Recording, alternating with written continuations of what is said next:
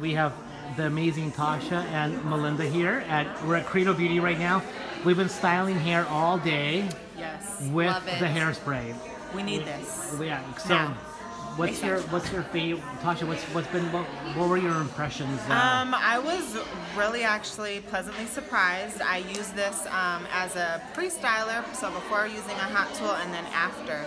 And it didn't make the hair crunchy. It didn't sizzle, which I thought was really important. And the hair had amazing hold, but without feeling crunchy, which is like you don't find hairsprays like that, especially ones that are alcohol-free.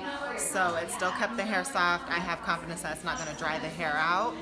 So, I mean, I need more of this, please. It'll be on its way. That's so helpful. Thank you.